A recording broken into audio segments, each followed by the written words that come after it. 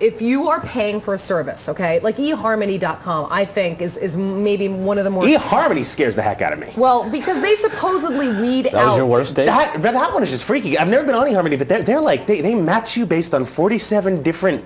Yeah, you have to answer and then the aliens come down and they you know... You run around and go to all these dating services? No. I'm actually not on date. I finished them about a couple of years ago. I'm kind of done with them. How many did you go to? I was on JDate primarily, and I tried Match.com, and I tried what's the OkCupid. And how many dates would you say? I went on a couple of dozen, and then look, most of the people are very nice, you know, and sickos. A couple of weirdos. One woman who totally freaked out on the second date to the point where I had to I was thinking about actually filing a restraining order. Like, she's like, I had so much fun, I want to see you again. I'm like, well, I wasn't really that into you. Well, you've been on 2 dates with me. I'm like, okay. So, but that can happen anywhere. I'm sorry, but a woman wanting a third date does not... No, calling me every 20 minutes and saying she does, though, kind of does. Right, then, you know, that's a problem. But here's the thing, I don't blame Match.com for that. I mean, some women who are lonely and single can get a little nutty. It's true. But anywhere, it doesn't matter what the venue is. Exactly. So, I mean, I understand why Match.com is doing it, but I really believe it's a knee-jerk reaction. But here's the thing. I don't know if is it a knee-jerk reaction or is it a great publicity stunt? Well, you know, look, I'd never, as a PR guy, I'd never tie publicity stunt to someone being assaulted, obviously. But when you go to a bar, you're not paying the bartender and you're not paying the bar to set you up. You're paying for the service. So should they be held accountable, at the very least, to make sure that you don't have they should make sex a best offenders effort, and rapists that are looking for victims online. If you are paying for a service, your service is, we are going to match you up because, you know what, your ultimate goal is to find a husband or find a wife. Their service is not we're going to match you up. Their service is we're going to provide you with a collection of people that have decided to join our company who claim to be single. For a service, you are, but you're really paying for the database.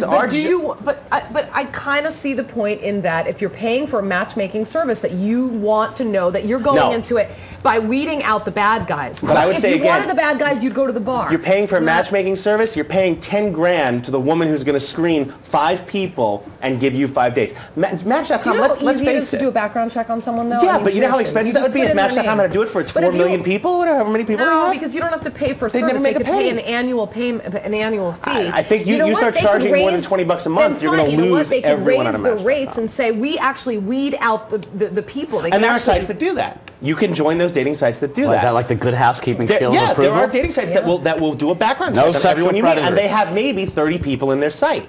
So I think the problem comes is you have to make, the question is quantity versus quality.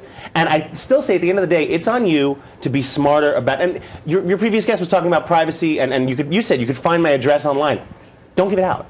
You know, I always say if you don't want stuff to be public on Facebook, don't post it on Facebook. It's sort of the same thing. You have to be smarter with the people you're meeting online. You have to assume that everything you do is public. Everyone you meet has an ulterior motive until you get to know them better, until you start to trust them. And it's a sad state of affairs, but it's the way we live right now. You have to be more careful. The onus is still on you.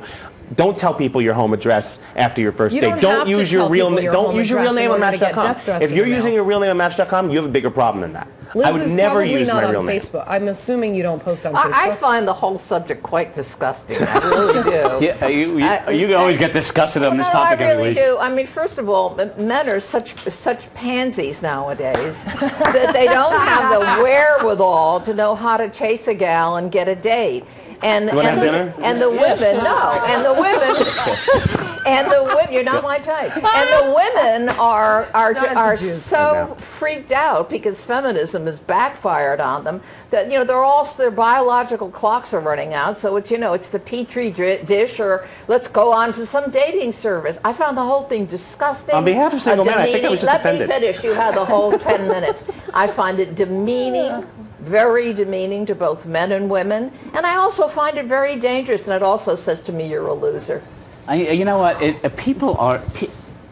I don't agree with that. I think people are lonely. They don't want to be alone. Too bloody bad. Read a book. One of the 35 marriages last year was started online. Are they all losers? Well, all these little gadgets you people have. This is all about loneliness. You people, all of you people. Nobody can... Everyone with an iPhone and BlackBerry is now you people. Nobody can afford to have 5 minutes of silence. They've got to be transmitting garbage for the most part. Now, if you're working, that's another thing, of course.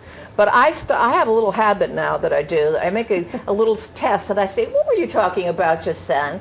And it's nonsense. Most of what's transmitted is nonsense. What do I not realize? That is what everybody's doing now, and it's speeding up, and it's getting a lot faster than ever before. But there is some the airways with what? There's no I know, content. but you keep saying the same thing. It's bull. Yeah, it's I get that's your opinion. But you're not answering that. No, I am answering. I'm telling you that it's happening, and it's going to get a lot. Oh, because lot it's happening, worse. then it's acceptable. No, it's not acceptable. Some people should take an hour out of their day and not go on their BlackBerry, or take a weekend day off. That's what my running in the park is. I run every morning in Central Park, and I do not carry my devices with me. That's my time out. It's also well, that's when you should be looking for women. What do you think he does? Why do you think I run as fast as I do? I try to catch them. Yeah, when I was single, I used to think to myself that through exercise I would meet somebody. That also backfired.